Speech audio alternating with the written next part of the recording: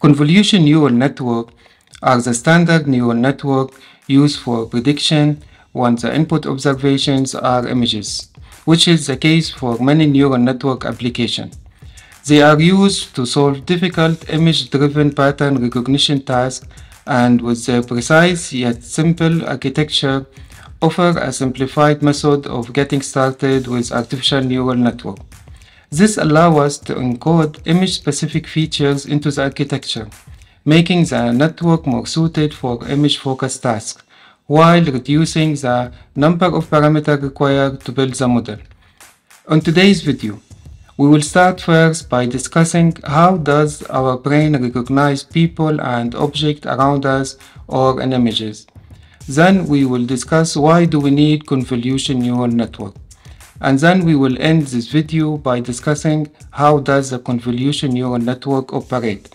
So, without any further delay, let us get started.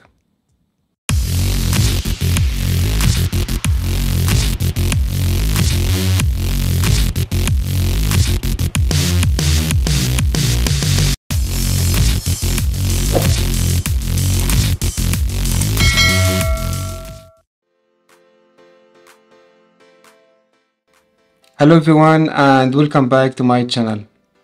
Object recognition is the ability to separate images that contain specific features from the images that do not. Understanding how our brain recognizes objects is at the center challenge of understanding the human vision and building artificial vision system.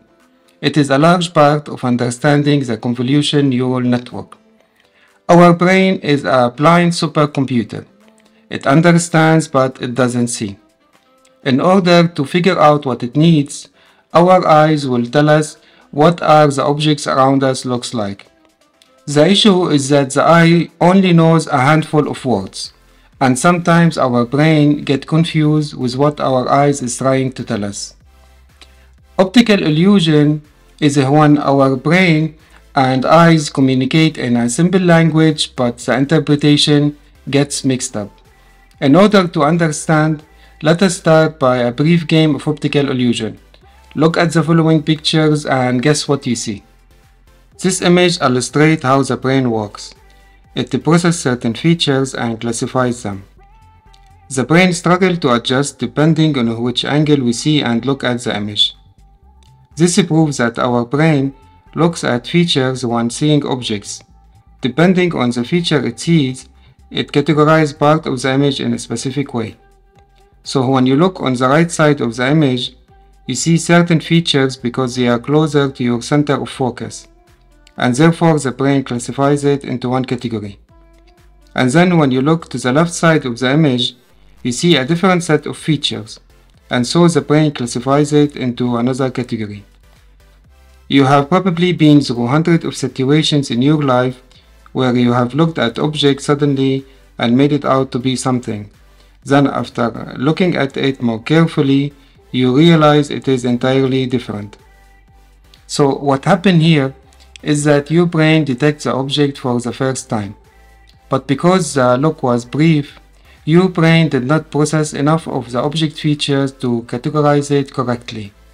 The point to be made here is that your brain categorizes objects in an image based on the features it detects first. The previous images were designed so that what you see in them depends on the line and the angle from which your brain decides to begin its feature detection expedition. As we proceed in our section in convolutional neural network, you will understand the astonishing similarity between how these networks operate and how your brain does. They also categorize objects or images based on the set of features passed through them and that they manage to detect. So why do we need convolutional neural network? Computer vision is one of the areas that has been advancing rapidly thanks to deep learning. Deep learning computer vision is now helping self-driving cars to detect where are the other cars and workers in order to avoid them. In addition to that, deep learning is now making face recognition works better than ever before. We can unlock phone, unlock door just using face recognition. And I'm sure in your mobile you will find so many apps that will show you pictures of food or hotels. And the companies that made these apps has been using deep learning in order to show you the most attractive, beautiful, and relevant pictures. Here are some examples of computer vision problems. You have already seen image classification, sometimes also called image recognition, where you might take as input a 64 by 64 image and try to figure out if this is a cat. Another example of a computer vision problem is object detection. So if you are building a self-driving car, maybe you don't just need to figure out that there are other cars in the image, but instead you need to figure out the position of other cars in the picture so that your car can avoid them and also draw boxes around them.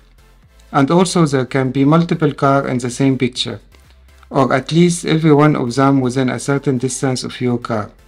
One of the challenges of computer vision problems is that the inputs can get really big. For example, if we are working with a 64 by 64 images and we have multiplied by 3 because there are 3 color channels, then we will get 12,288. So X, the input feature, has a dimension of 12,288, and that is not too bad. But 64 by 64 image is actually a tiny image. If you work with a larger images, maybe this time it is a 1000 pixel by 1000 pixel image, and that's actually just 1 megapixel. But the dimension of the input feature will be 1000 by 1000 by 3 because you have 3 RGB channels, and that is 3 million. So if you have 3 million input features, then this means that X here, the input feature will be 3 million dimensional. And so, if in the first hidden layer you have just 1000 hidden units, this matrix will be 1000 by 3 dimensional matrices. This means that this matrix will have 3 billion parameters, which are very large. And getting enough data to prevent a neural network with 3 billion parameters from overfitting will be very challenging. Not only this, the computational and memory requirement to train a neural network with 3 billion parameters is just a bit unfeasible. And you don't want to start using just tiny images for building computer vision application. We want to use large images. To do that, we need to implement the convolutional operation, which is one of the foundational building blocks of convolutional neural network. And that's why we need to implement the convolutional neural network. The convolutional neural network mainly focuses on the basis that the input will be comprised of images. This focuses on the architecture to be set up to best suit the need for dealing with this specific type of data. The convolutional neural network operation consists of the following. We have the input layer, which contains the images. We have the convolutional neural network layer, and we have the output layer, which contains the image class. The flow of the information is as the following. We have the input images, the convolutional neural network, and the output layer. A convolutional neural network could categorize images according to the object included in them, and that is not their only use. For example, a trained convolutional neural network could be used to detect a human emotion in a picture. We can provide them with an image of a person, and they produce a classification to the effect of what that person seems to be feeling, and it will associate it with a probability, such as 90% happy or 80% sad, in a similar way to what our brain does when we are trying to figure out if a person is happy or sad. We cannot be 100% sure. Of course, this requires more level of training, since detecting a human emotion from their facial expression is a pretty puzzling task for a human. Now we will discuss how the convolutional neural network scans images. Well, it all starts at the fundamental. Let's say we have two images, one black and white image of 2 by 2 pixel and another color image of 2 by 2 pixel as well. The neural network will leverage the fact that this is a two-dimensional array. On the other hand, the convolutional neural network will just see the visual representation of the image. On computer terms, this is a two-dimensional array where every pixel is having a value between 0 and 255. That is an 8-bit of information. And since this is a black and white image, 0 will be black and 1 will be completely white. And between them is a grayscale with possible option. And based on this information, the computer can work with the image.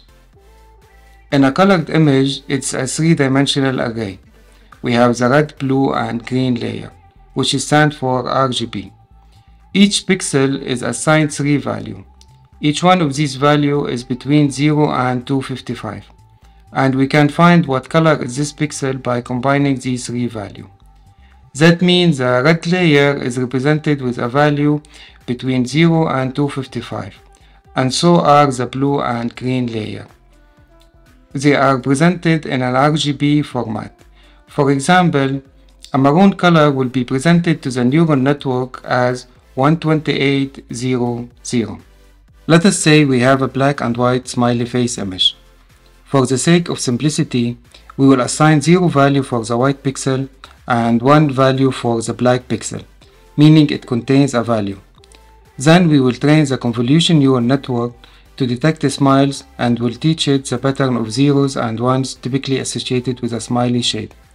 So for detecting a smile in a black and white image, the convolutional neural network will search for the pixel inside the image with a value of 1. And that is how the convolutional neural network will detect the smiley face in an image. In the end, the convolutional neural network is different from the other type of artificial neural network in that instead of focusing entirely on the problem domain, knowledge about specific type of input is exploited. This in turn allows for much more simpler network architecture to be set up. That's it guys for this tutorial. If you have any question or feedback, please leave them down below. And don't forget to subscribe in order to learn more about the convolutional neural network. Thank you for watching and see you in the next video.